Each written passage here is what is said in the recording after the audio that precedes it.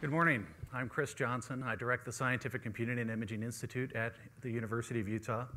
Our acronym is SCI, which here in Utah we pronounce SCI, so we're the SCI Institute.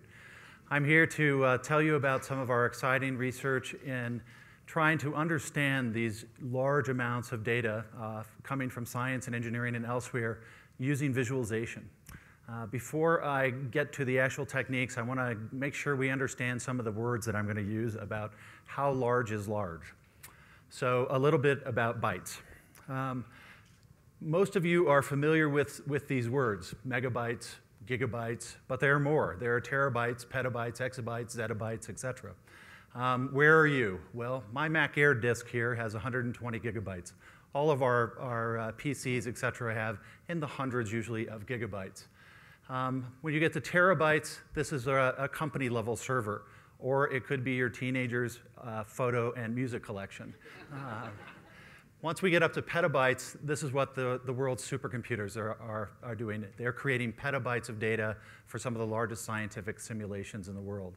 And once we get to exabytes, that's how much data we have in the entire world. So how much and where is it going and how are we going to deal with it? So this slide shows, try to get a summary of the data that we're creating and what's to come. This is some work by Lesk and Landauer and others to try and quantify how much data we've been creating.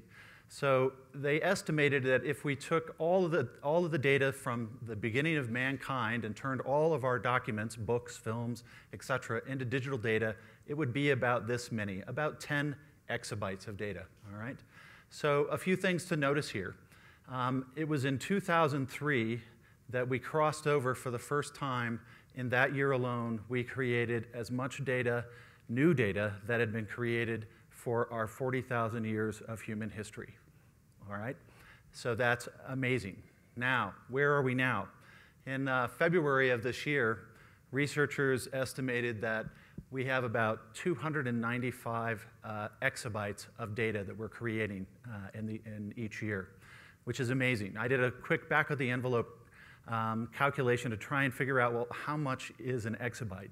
And if you figure out how many trees it takes to print out an exabyte, it turns out that it takes more trees than there are in the world to print out 1 exabyte. So takes over 500 billion trees to print out 1 exabyte. That's how big an exabyte of data is, and we have 295 of those. And probably even more amazing is that every 2 days, we are creating as much data as we did from the beginning of mankind till the year 2003. So many of us think that dealing with this data, understanding this data, making the best use of it, moving this data, storing this data, are some of the greatest scientific challenges of our century. So one way that we are working on understanding and making use of this data at the University of Utah, at the SCI Institute, is using visualization techniques. We've been spending a lot of time trying to figure out how we can take this data and create abstractions and visual methods for us to understand using the visual apparatus in our brain. So some of that is in order to look at things that we already know what they look like. So structural types of anatomical medical imaging. There, the task is really that the size of the data keeps growing. We get higher and higher and higher resolution. In other cases, it might be to try and understand something that we don't know really what looks like, but is a more functional abstraction, such as this topological skeleton that connects different arrhythmias in the electrical activity of the heart. So trying to understand these electrical abnormalities in cardiology. From the 3-dimensional plus time, we also are trying to understand these large amounts of data in other ways, such as looking at the combinations of discrete data of network interactions. In this case, trying to understand when networks are being attacked and who's attacking them, and how can we better understand where that's coming from, and looking at the patterns. So I want to tell you about a few examples of the science and the scientists who we've worked with and how visualization plays an important role in understanding these larger and larger amounts of data. So scientists have always used visualization as an integral part of the visual understanding and thinking process. Watson and Crick in the 1950s use these physical models, these three-dimensional physical models, to better understand the structure of DNA. And certainly today, the molecular biologists and geneticists use three-dimensional computer visualizations to understand these new structures and these new data. So one example of a example locally is with Mario Capecchi. Mario is one of our most famous scientists at the University of Utah. He won the 2007 Nobel Prize in Medicine and Physiology for figuring out how to knock out a gene in a mouse, which has really transformed all of our lives. Now that Mario can knock out any gene in a mouse, he's interested in understanding the so-called phenotype problem. So the phenotype problem means how those genes are instantiated into our bodies. So how do they control and understand and relate to our physiology? This is an example of a 18-day-old mouse embryo. It's a normal. For size reference, that's about the size of your little fingernail. The one to the left is a 18-day-old mouse embryo that's had one gene knocked out, the PAX3 gene, which helps control musculoskeletal development. So the task at hand for us is, if we take a populations of normals and understand their normal variations in the normals, and a population of these gene knockouts and their normal and abnormal variations, how can we better understand those changes of the different populations for those different genes, and then be able to use that information to design new diagnoses, new treatments, new therapies. So we've been able to help Mario in a couple of ways. One is to understand those differences and quantify those changes in shape. And another is to visualize and all of that data, that large-scale data, in an interactive way. One of the things that this project helped lead to was this idea of quantifying shapes of populations. And why is this important? Well, some of my colleagues at the SCI Institute have created new ways in which we can take images of populations, of databases of images, of people that have neurodegenerative diseases such as Alzheimer's or autism, et cetera, and then to be able to create a way to have a non-invasive biomarker to figure out if they can earlier diagnose someone who has Alzheimer's, or that transition from health to disease, or earlier diagnose autism so that treatment can be started earlier. We're doing this right now, and it's a very exciting time.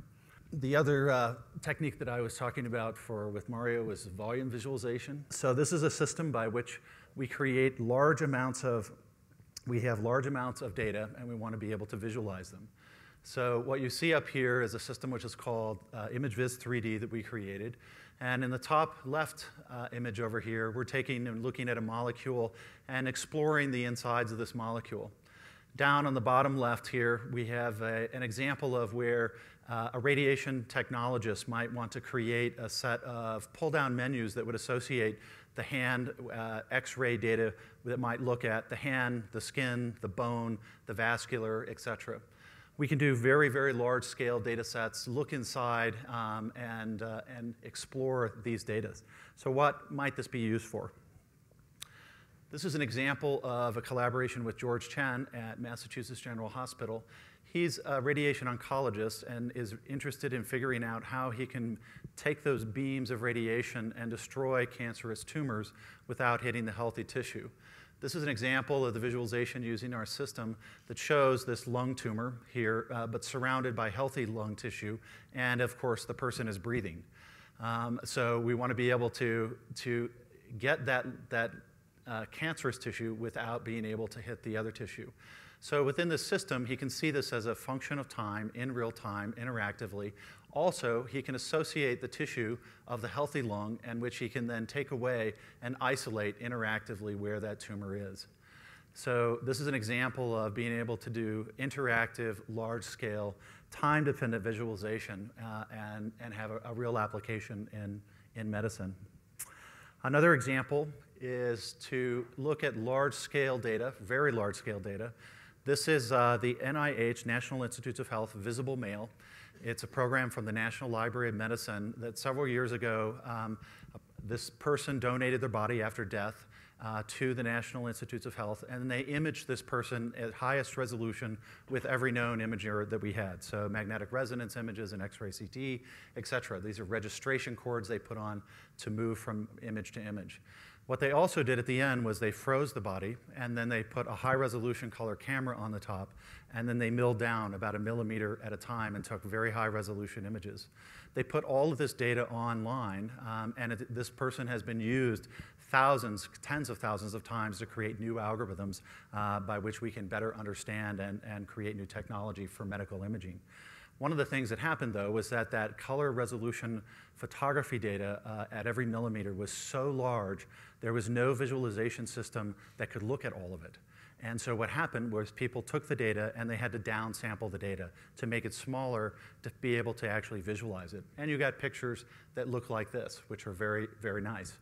One of the things we did when we created the new ImageViz 3D system, which is very scalable for very large scale data, is we took this particular data set and put that in. Because we could interact with the data at the largest and highest scales, one of the things that we found out was this guy was covered with tattoos. There had been people that had looked at this data for years but had not known that he was covered with tattoos.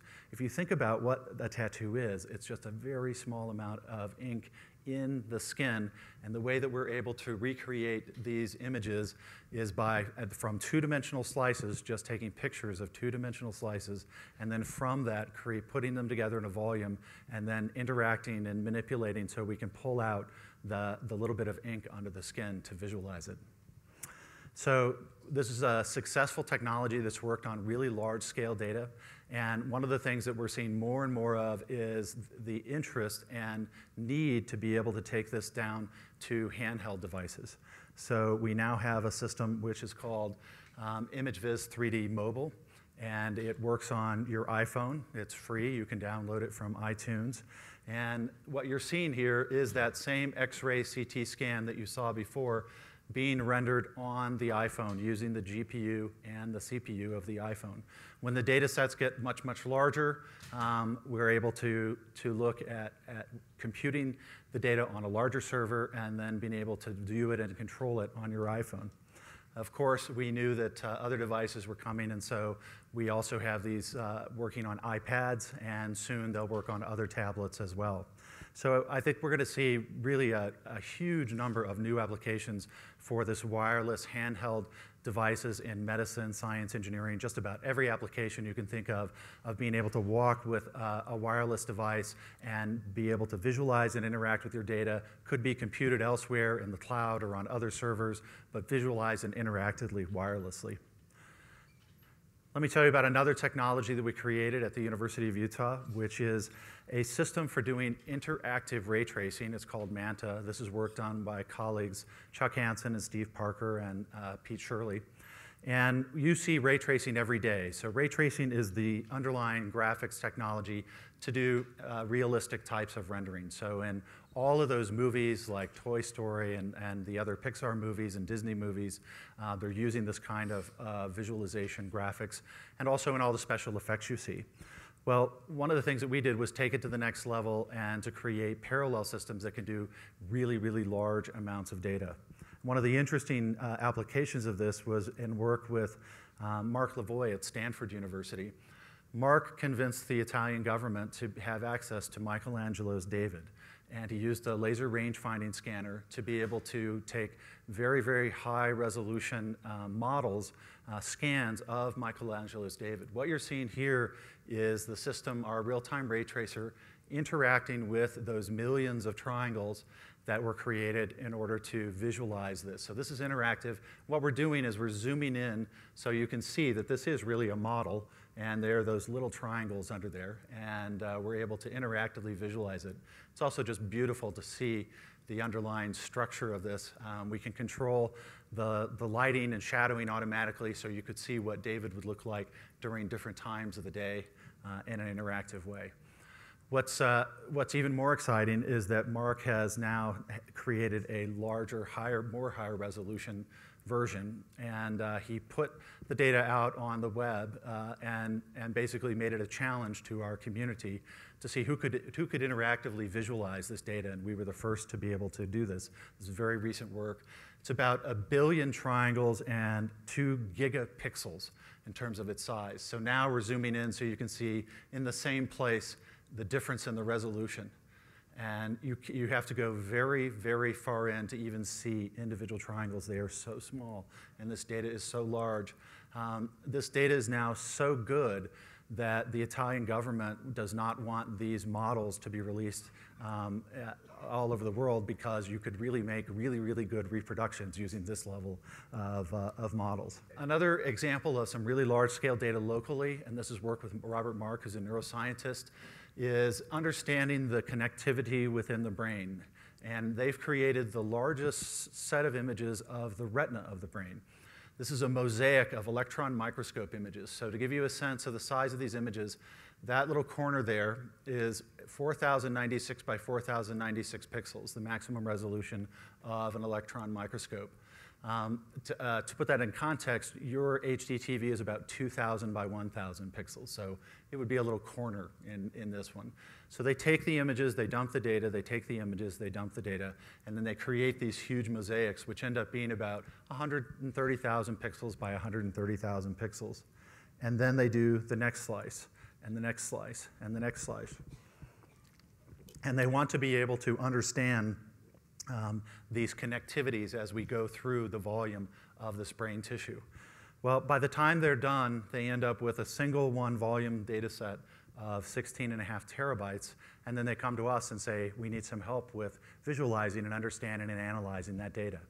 And I see it in a very similar way to Leeuwenhoek. Leeuwenhoek was one of the innovators of the modern microscope, and he was able to discover new things because he could see at resolutions that no one had ever seen before. And that's the way I feel about this work with Robert Mark, is that with his new microscope technology, electron microscope technology, and our ability to interactively visualize those terabytes of data, we are able to see things and discover things by looking that no one had seen before. Let me finish here with a short video. This was an interview for a documentary that was made about scientific computing and visualization.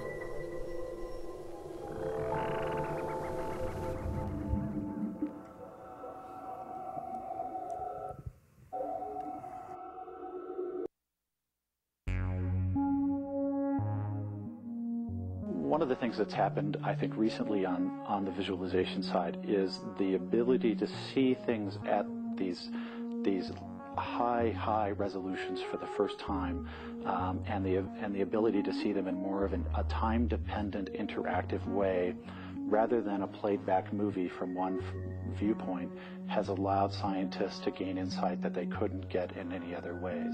And this is how we progress in science. These are the tools that we've created that open new windows for the scientists to see in new ways. If you look at many, maybe even most of the great discoveries throughout mankind, you'll find that before the great discovery was the creation of a new tool, or a tool that's been used in a new way. And that's really where high-performance computing and visualization, these high-resolution display walls that people are creating, the graphics cards that people are creating, the hardware side, the new algorithms, the software, these are the new tools for the scientists to look at their data and their science in new ways, and will make new discoveries because of it. And we're really starting to be able to work not only in this particular application, but in many applications where you're taking the best people in computer and computational science and the best people in neurosurgery or physics or whatever it is, and you're working together to solve problems that neither of you could have solved previously. And I think that's where we're at with a lot of different applications, is that we're at this tip of the iceberg where we are going to see a golden age of scientific computing. And specifically for some of the applications we're working in is the applications of computing in medicine, where we're going to be able to transform some of the ways that they do medical imaging and diagnosis and treatment with computing. And it's going to be amazing. Thanks very much.